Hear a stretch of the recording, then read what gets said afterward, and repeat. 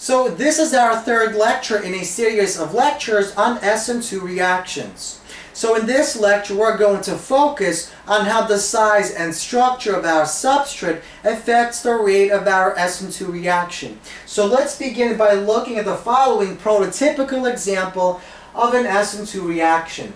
So in this reaction we have the nucleophile, which has the lone pair of electrons. These lone pair of electrons attacks this carbon atom on this substrate, and this substrate also contains the leaving group. Now when this lone pair of electrons attacks and bonds to this carbon, it displaces this pair of electrons along with our leaving group. So our leaving group gets kicked off and the nucleophile forms a bond with our carbon. So we have a Lewis base acid reaction. So these are our two products, our new substrate and our leaving group, which was kicked off. Now notice we have two arrows, one going this way, one going backward. That means our Sn2 reaction is reversible. So if we're going this way, this is acting as our Lewis base, our nucleophile. And if we're going backward, this is acting as the Lewis base, our nucleophile. So when we go in reverse, this lone pair of electrons attacks this Lewis acid, this carbon atom, displacing this leaving group, breaking this covalent bond. Now I want to examine the following idea, the following question. How does the substrate size and structure affect the rate of our Sn2 reaction? So to examine that, let's replace all these R groups with H atoms. What happens? Well, when the R groups are small, such as when they're H atoms, they have small electron densities. In such a case, the lone pair of electrons on the nucleophile can approach the carbon atom with ease. So let's explain that. So each of these protons has each of these H atoms has one proton inside the nucleus. And our electron is orbiting our nucleus. So this electron creates an electron density around our nucleus, around our H atom. Now when these two electrons get close to these electrons, there's electrostatic repulsion between our electrons. Remember, negative charges repel and opposite charges attract. So, when these electrons get close to these electrons, they will repel one another. So, if these groups are large, there will be a lot of repulsion. But if these electron densities are small, this nucleophile, these two electrons, will have no problem getting to this carbon atom and forming our bond, kicking off our leaving group. So, on the other hand, if all the R groups are large, as in this case, so now we replaced all these R groups with methyl groups, and notice how much more electron densities we have.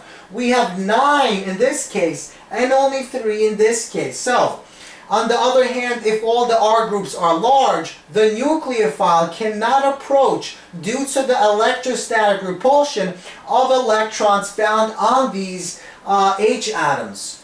The large R groups block the nucleophile from forming a bond with the carbon. So, if all these R groups are large, as in this case, our two electrons on the nucleophile cannot get to this carbon because all these electrons found on these H atoms are blocking them due to electrostatic repulsion. So, we see that the smaller these groups are, the higher our reaction rate is. The larger these groups are, the lower our reaction rate is. If these groups are small, this will quickly be able to get to the carbon. If these are large, this will have to take its time. It will have to find a little hole here to get into the carbon. But in fact, tertiary compounds will not react via Sn2 reaction, and we'll talk about that in a second.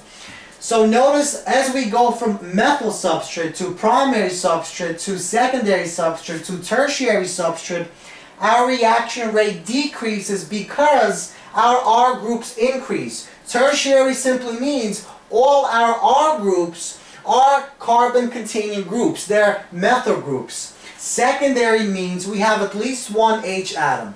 Primary means we have two H atoms. And methyl means we have three H atoms, as in this case. So, if we have a methyl, our reaction will be the quickest. Tertiary will not occur at all. Secondary will be slower than primary and methyl. Primary will be slower than methyl, but faster than secondary. So, once again, if we have a primary substrate, as we show here, the nucleophile will be able to get to this carbon. If we have a secondary and the R group is relatively small, this pair of electrons will be able to get to the carbon, but it will be slower than in this case, because this nucleophile will have to find the perfect route to get to the carbon. And finally, in our tertiary case, no matter how our nucleophile tries to get to that carbon atom, it will not be able to, because there's too much electrostatic repulsion between the electrons on these R groups and the electrons on the nucleophile.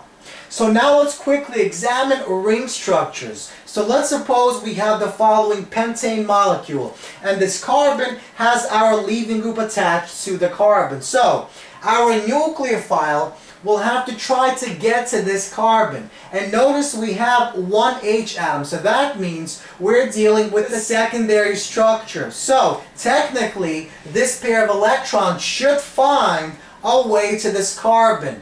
But because of this ring structure, it will be relatively slow. Now, there are two reasons for that. The first reason is the reason we mentioned earlier. These two ring groups are sterically hindering. They have a lot of electrostatic repulsions, a lot of electrons orbiting that area. And when these two electrons attempt to get to this carbon, they will run into problems. They will run into electrostatic repulsion.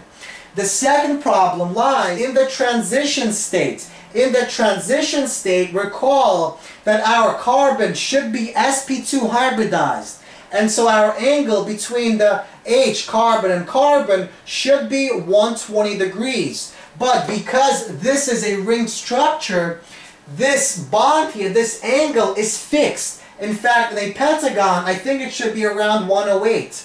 So because this angle is smaller, the transition energy will be higher than normal. And so when our reactants try to go to products, they have to overcome a larger transition state than if this ring structure was not here. So ring structures have two problems. A, they have large R groups which cause steric hindrance, which create electrostatic repulsion. And in the transition state, there is this angle difference, and so it raises our energy of transition state, destabilizing our intermediate, destabilizing our reaction. So once again, even though ring substrates do undergo Sn2 reactions, there are two main problems. One, transition energy is too high, and two, the large ring groups are sterically hindering. A lot of electrostatic repulsion. Now, what is our conclusion? What can we conclude about what we just spoke about? So, the larger the R groups on the substrate, the slower the Sn2 reaction. As we go from our methyl substrate to our tertiary substrate, our rate decreases, and in fact, tertiary substrates do not undergo Sn2 reactions at all.